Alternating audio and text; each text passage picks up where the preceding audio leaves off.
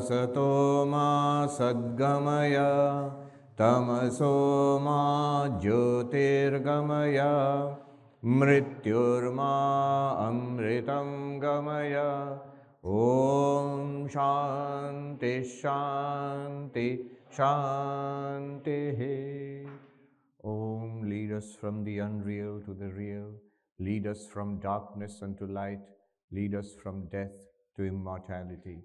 Om, peace, peace, peace. Eyes shut and eyes open. It reminds me of Swami Ranganathanandaji, the 13th president of our order, who defined spirituality in this way. He said, what is spirituality? With my eyes shut, I look inwards and I find peace. I find peace in meditation. And with my eyes open, I look outwards and my attitude is, what can I do for you? So when I look inwards, I am at peace. And when I look outwards, here is the world. What can I do for you? That's my attitude. And we need to contrast this with our usual state of affairs. When I close my eyes in meditation, oh, my mind is so restless and all sorts of problems are bubbling up. Meditation is impossible for me. When I open my eyes and look outwards, it's not what I can do for you. It's what I can get from you. Yes. In a gross way, it might be appreciation, power, money, pleasure, whatever it is. Or in a more subtle way, like Facebook likes or something like that. And hence we don't get any peace. Neither peace inside nor outside are we of much use to ourselves or to anybody else.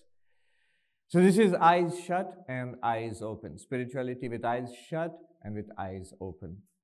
I think about it, if you extend it a little further, the motto, the spirituality as defined by Swami Vivekananda, and the motto that he gave us in the Ramakrishna Order, Atmano mokshartham jagat hitaya cha, for your own liberation and for the welfare of the welfare of the world. For your own liberation and for the welfare of the world. Notice, eyes shut and eyes open. You can extend it that way. Go further back, when Jesus was asked, what is the most important commandment? We grew up on Hollywood movies, so 10 commandments, but a rabbi assured me there are at least 530 commandments. So it's a very reasonable question. What is the most important commandment, my Lord? And Jesus said, love the Lord thy God with all thy heart and all thy might. And you can imagine them snapping their notebooks shut. Yep, got that. And Jesus said, and. Oh, there's an and. And love thy neighbor. So love the Lord thy God with all thy heart and all thy might, eyes shut. With eyes open, love thy neighbor. Go even further back in spiritual history. In the battlefield of Kurukshetra, when Arjuna was given the essence of the teaching of the Bhagavad Gita by Sri Krishna, Mam anusmara yudhyacha. Think of me, keep your mind on me, contemplate me, and fight the battle of life. Both. So eyes shut and eyes open. It's a wonderful, wonderful theme. And it just covers all of spiritual life. I think it was a Buddhist teacher, Jack Cornfield, who said in spiritual life, you not only have to go away, but you have to come back also. There was this book or an article, After the Ecstasy, the Laundry. So eyes shut and eyes open. Yes. All right. Sadhana number 2, in the sequence of self-realization in the Advaitic tradition. I'll start off with a well-known story, which was used by a great master about 600 years ago, Vidyaranya Swami. There's a story of the 10th man, which I have repeated ad nauseum, but it's especially going to be useful now. And Vidyaranya Swami, in his book Panchadashi, he parsed this story to outline 7 stages on the path to enlightenment in the Advaitic path. So the story, as we all know, it is 10 friends go out on a trip. On their way, they cross a river, and then they have a doubt. Did we all cross or did somebody drown? And one of them starts to count. Let me count. Are 10 of us here? And you know what he does? 1, 2, 3, 4, 5, 6, 7, 8, 9. That can't be right. 1, 2, 3, 4, 5, 6, 7, 8, 9. Oh my God, the 10th person is drowned. 10%, our friend is dead. And they all say, let me try. And they all count. They find only 9 people. And they sit down and start crying. And the passerby comes through and asks, what's wrong, my friends? Why are you crying? One of them says, well, sir, it's a tragedy, and there were 10 of us. We went on this journey, and now our dear friend drowned while trying to cross this river, and there are only 9 of us left now. And obviously that man must have counted, and he said, how do you know there are only 9? No, we counted. And our friend is dead. He is drowned. So this man tells them, don't worry, calm down, relax. The 10th man, the friend is there. The friend is alive and well and there.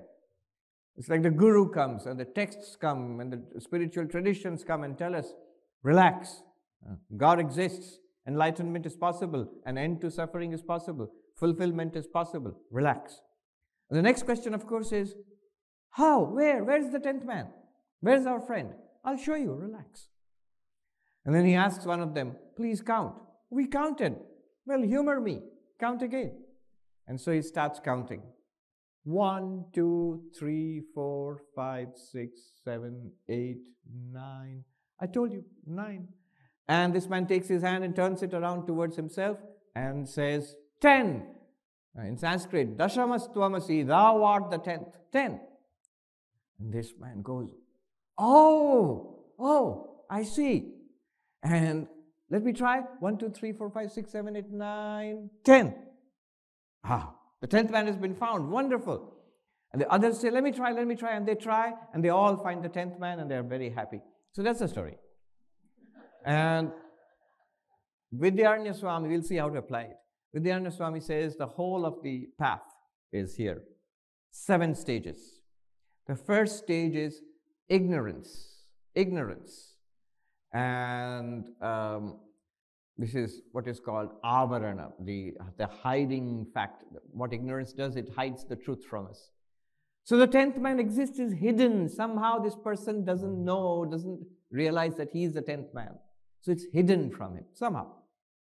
Stage 1. And we do not know that we are Brahman. The fact that this is one limitless existence, consciousness, bliss, and the fact that it is all right, that is hidden from us. We don't know that. Second stage is when he thinks, oh, the 10th man is dead. He must have drowned. See, I can't find the 10th person. And we just crossed a river. Therefore, he must be there. He must have drowned. So that's the stage of what is called vikshepa, or superimposition, adhyasa, illusion, error. From ignorance comes error. When you don't know it's a rope, you tend to see it as a snake or something else. So from ignorance comes error. And from that error comes stage 3, sorrow, suffering, misery, samsara, dukkha. From ignorance, error. From error, suffering. From not knowing the 10th man to thinking the 10th man is dead, our friend is dead. And from the death of the friend, of course, sorrow, suffering, that's inevitable. From not knowing we are limitless